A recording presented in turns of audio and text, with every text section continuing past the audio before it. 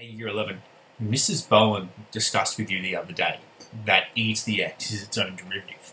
And she showed a really cool way of using Desmos and using sliders that when you graphed a number to the power of x, and then you found the derivative of that number using some notation on Desmos, and you used that slider when you got to about that number 2.7-ish, that the curve, the original curve, and its derivative ended up being that same curve. It was its own derivative.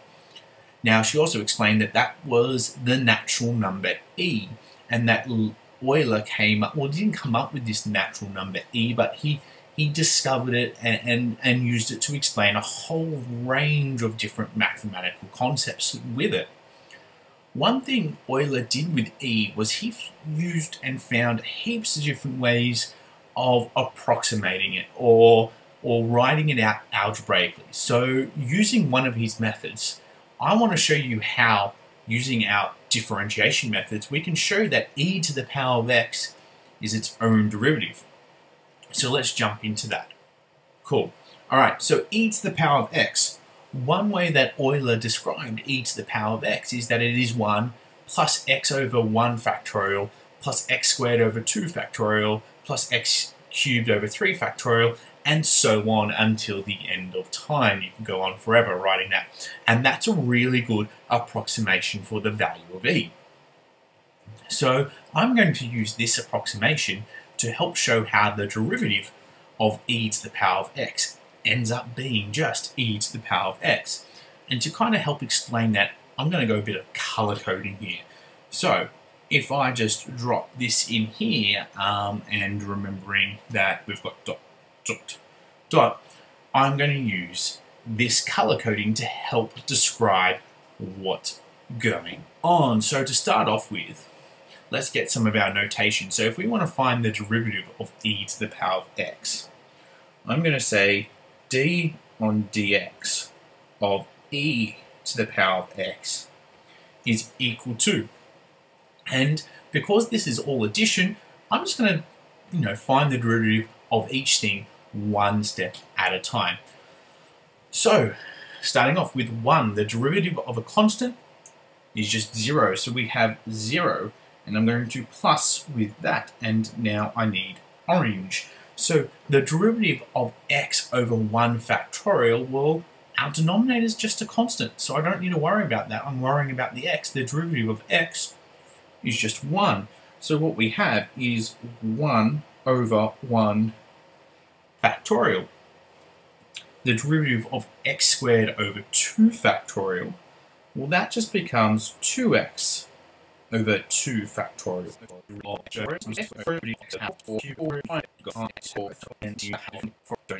So far we've got that, which is okay. I'm just going to tidy this up a little bit. Well, 0 stays 0. I'm just going to leave it at 0 for the moment. Plus, plus, plus, plus, plus. And then 1 over 1 factorial, well, that's just 1 over 1. 2x over 2 factorial. I'm going to start to write this slightly different. I'm going to say, well, that's just 2x over 2 times 1 factorial. And just a side note, if we don't remember what factorial is, now exclamation mark, and I'll just do it over here on the side, 5 factorial is just, well, let's give myself a bit more room there. 5 factorial is just 5 times 4 times 3 times 2 times 1. So that exclamation mark in mathematics just stands for factorial, and it just means starting at 5, multiply by every single digit or every single whole number all the way back down towards the number 1. All right. So I'm just going to rewrite these all slightly differently.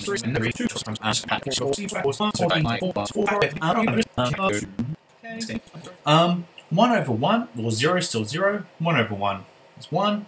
2x over 2 times 1 factorial, well, my 2's are going to cancel out. 3x squared over 3 times 2 factorial, my 3's are going to cancel out. 4's the 5s, and we know that that pattern is going to continue. So if we were to write this out, well, 0 is just 0, 1 over 1 is 1, so I get 1 plus, I get x over 1 factorial, I get x squared over 2 factorial, I get x cubed over 3 factorial, I get x to the power 4 over 4 factorial, and that pattern will continue on. Now, I wonder if you've noticed this. This solution here is identical to what we started off with, right? E to the x was 1 plus x over 1 factorial, x squared over 2 factorial, plus x cubed over 3 factorial, and so on. And when we just did our differentiation there of each term, simplified our fractions, we got the exact same thing.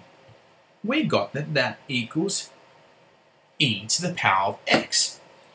So e to the power of x, when we use an example for a way of expressing e to the power of x differently, and then we find its derivative, algebraically we also ended up with the answer e to the power of x.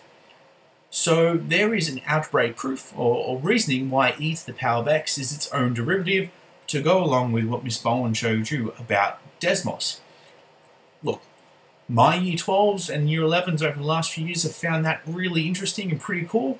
I hope you guys did. I think this is one of the absolute wonderful things about the number e. Alright guys, catch you next time.